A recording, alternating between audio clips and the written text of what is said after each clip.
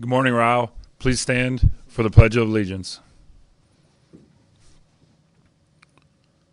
I pledge allegiance to the flag of the United States of America and to the republic for which it stands, one nation, under God, indivisible, with liberty and justice for all.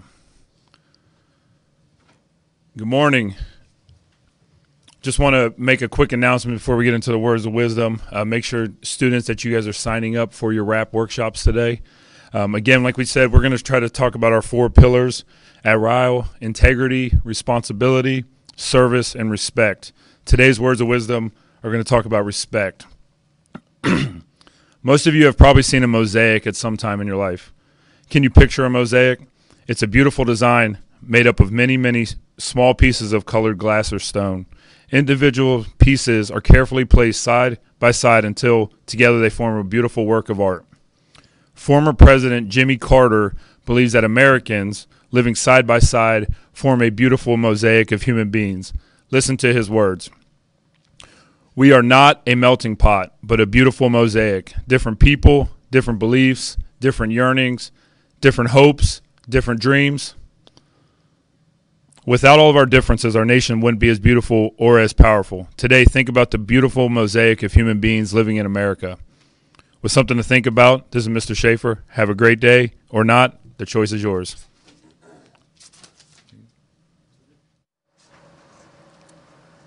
Good morning, Ryle. I'm Smitty. I'm Schmitty, and these are your morning announcements.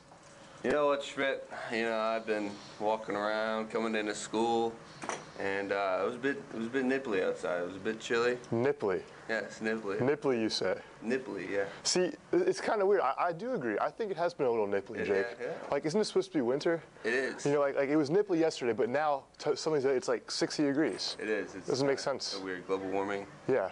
Nipply. Yes, nipply. It's a bit nipply. Yeah. So. Yeah, I agree. I could really go for a joke today. You got I think you could. You got any? I have a knock-knock joke. All right, let's hear it. All right. You ready, Jake? I'm ready. Knock-knock. Who's there? Dozen. Dozen who? Doesn't anyone want to let me in? It's nipply outside. All right. Oh. Here's some announcements, Ryle. The next Math Art Society meeting is scheduled for January 8th in the Media Center. Don't forget the school supply drive. Juniors, sophomores, and freshmen, if you took the PSAT test at Ryle High School on October 10th, we have your results in the guidance office. Please see Mrs. Miller for your results.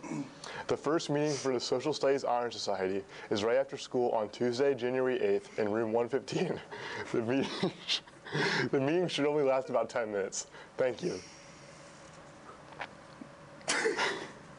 The varsity wrestling team won the Bellbrook Invitational on Saturday with a combined score of 269.